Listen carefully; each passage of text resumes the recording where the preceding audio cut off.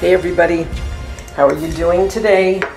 What we are going to be making is star candle holders. And how I'm going to do this is with the Crayola air dry clay and a star cookie cutter, a bamboo skewer for barbecuing, you know, when you make shish kebabs. I don't have that with me right now. And a square piece of wood. But as I get it all together, I'll show you. But we got to do this process first. What I'm going to do is, I don't want to use my rolling pin to do this because I only have one rolling pin. I don't want that used for things like this with my food. So I'm going to use a glass. So let's cut out the first.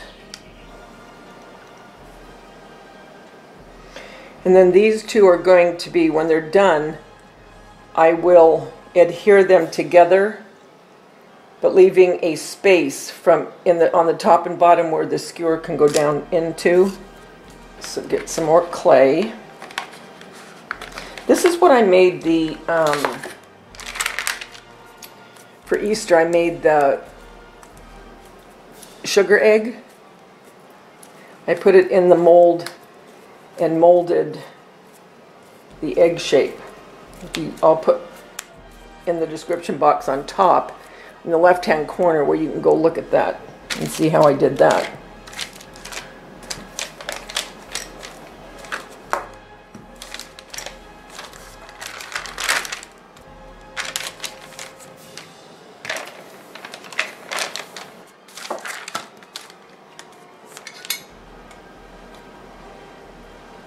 Second one.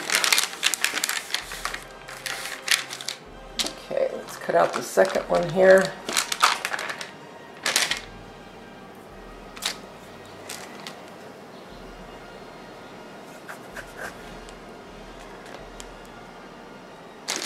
This one I'm going to make the same thickness because I like that thickness a little bit better. It's a little bit thicker. So let's do this one. This will take a couple days to dry.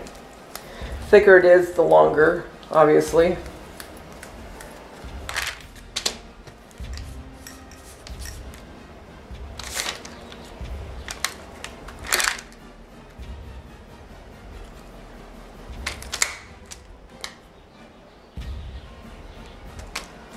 Okay, those look about the same thickness. So I'm going to let those dry. When they're dry, we'll come back, put them together, and see how we make our candle holder. While they were still wet, I put the bamboo skewer, and now we are going to cover them with Mod Podge and this napkin. So let's get started. What I was going to do, remember when I did the eggs, if you follow me, for Easter? And I covered the plastic eggs with the napkin and I made a candle holder out of them. Doing the same concept. Because I thought, well, you know, I could have just covered the eggs, right? But I wanted more of what would represent 4th of July, and eggs don't really do the trick. So that is what I'm doing. And this is going to be super fast and super easy. So I'm just putting the Mod Podge on the star. And I've let this dry now. It's been, oh, probably about a week. Alright. Nice thing about napkins, when you do it, it rips so easy. So when you get to the edges, you can just rip this right off.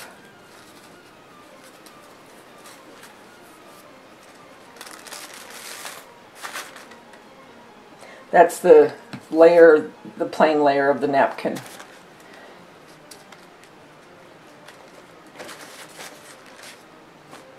But I went ahead and did that so this would adhere better.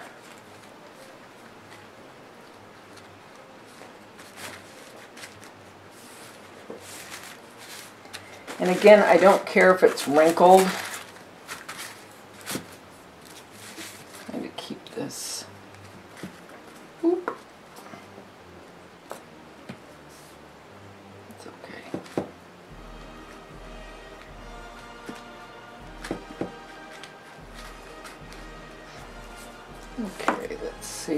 get the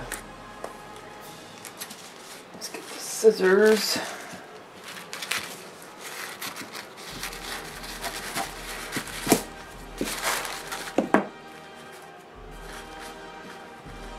Nice thing about this is you can come back and go over it again.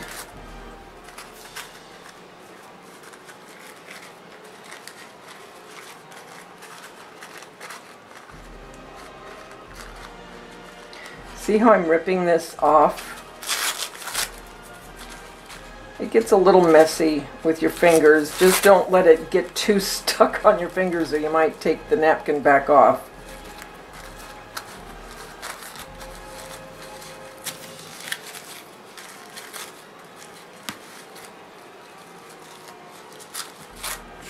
Okay, finger's a little bit sticky.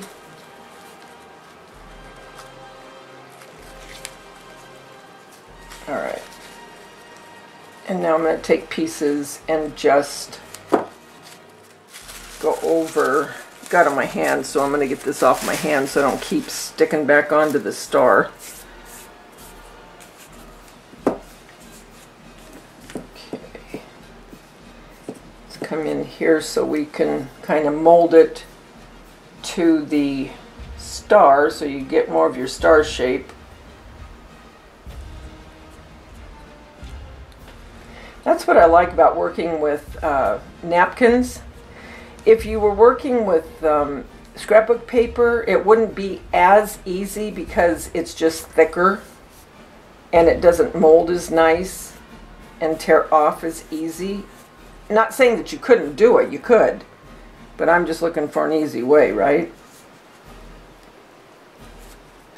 I don't want this to fall out of the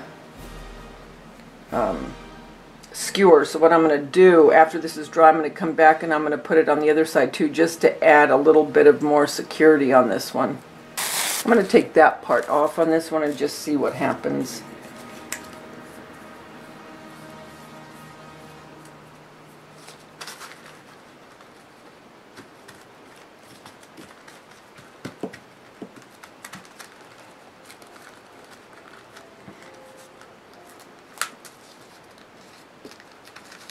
Actually, I could just put it back on there because I could just rip it off.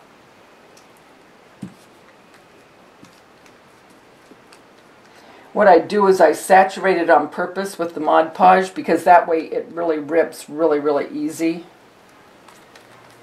And I did the same when I did the eggs.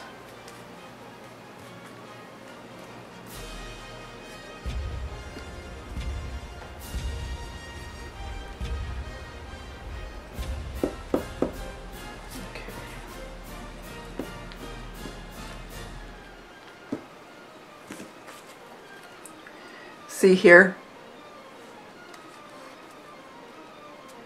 since I'm going to be putting it to the back anyway, why not? Might have to tear it a little bit so it lays more flat.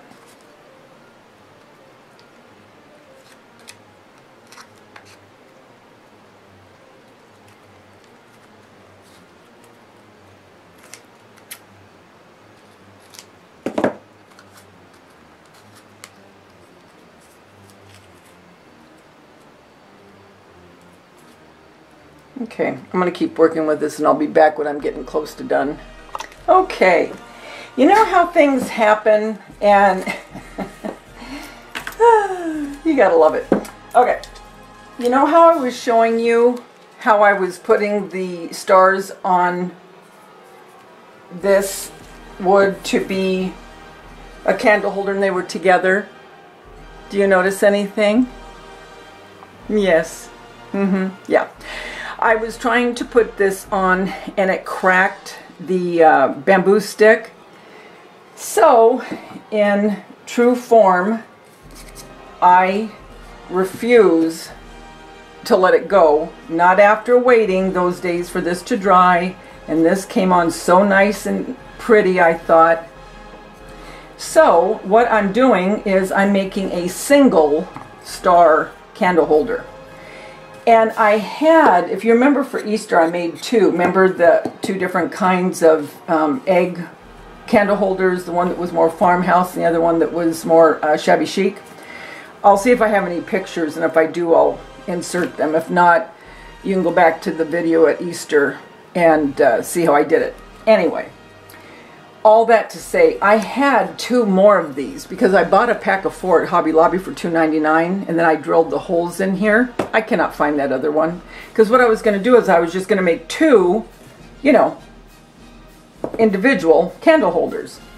Well, I'm not going to let this go to waste. So if you remember in my Christmas farmhouse video, I bought this piece of wood, and I bought these little, I don't even know what they are. I really don't know if they're really supposed to be used as legs, but I used them as legs. Anyway, I hot glued them onto the bottom to make a candle holder, a rustic looking candle holder for Christmas. Okay, so what I'm going to do, I'm going to go ahead and I'm going to put 1 candle here and 1 candle on this one. I have a little bit of a pip berry here. When I ordered some of my pip berries from the Pip Berry Farm, they sent this as just a thank you. So what I'm going to do, instead of using all of this for 1, I'm just going to take my wire cutters and I'm going to make it into 2 pieces. This is what I'm going to do. I am just going to kind of maneuver this around and mold it. And again, just for the 4th of July. It'll all be coming off. But I'm not going to waste that other star just because it broke off the bamboo. So I'll leave it like that. And then this one, since it doesn't have enough dowel, well, I wouldn't want it that way anyway because I'm not going to drill a hole into this one. I will go ahead, maybe bring it up around here like this in the back. Actually, those stars kind of feel waxy. Maybe they are. I don't know. And just take off a little bit more of this dowel now that I'm not going to need it. Top's okay. Had this been a stronger, like a dowel, opposed to a bamboo skewer, it wouldn't have broke like that. So what I'm going to do is I'm just going to rest that next to this. And that is how these 2 will be displayed somewhere else. What I thought I would do also, I had thought about decoupaging on this napkin also onto this, but I want to keep these for other things other than the 4th. So what I'm going to do is I'm going to take this ribbon from the Dollar Tree, and this kind of goes with that particular napkin. So I'm just going to take a little bit of glue and just dab it on there so it can be taken off. So let's see. Make sure we can get it around here.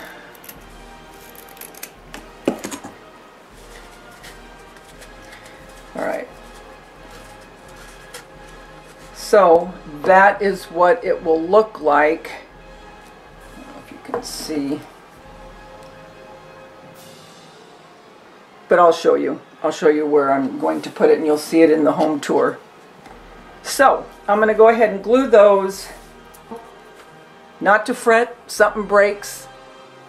Just do something else with it. You don't need to toss the whole thing. You just have to think of a different way to use it. Outside the box. It's always outside the box with me. There's always something going on.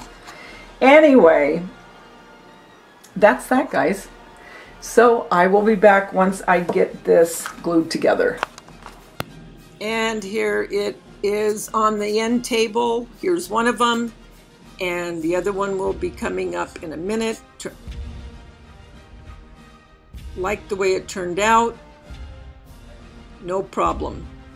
When it broke, I was still able to use both. So I hope you enjoy this, and remember, Until our next DIY or collaboration or whatever we do, remember the world's a better place because you're in it. Don't ever, ever forget that.